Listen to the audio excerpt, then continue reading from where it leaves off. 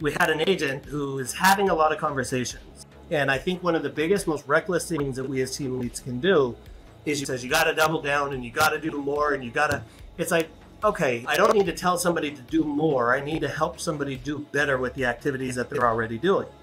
And in order for us to really be able to identify and diagnose the problem with the agent's talking tracks, conversations, scripting, the role playing, we need to know what they're saying, what they're not saying, so that we can then tailor our advice and prescribe a plan to be able to help them do better.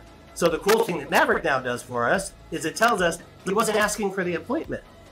And it's like, hey, you're having the conversations, you're frustrated and upset that you're not setting enough appointments.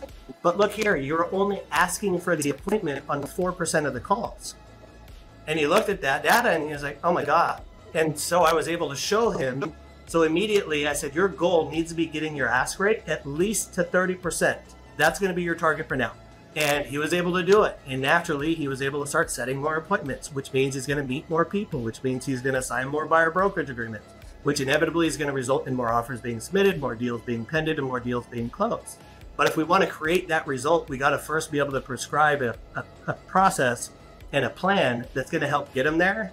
And it's allowed us to not have to guess.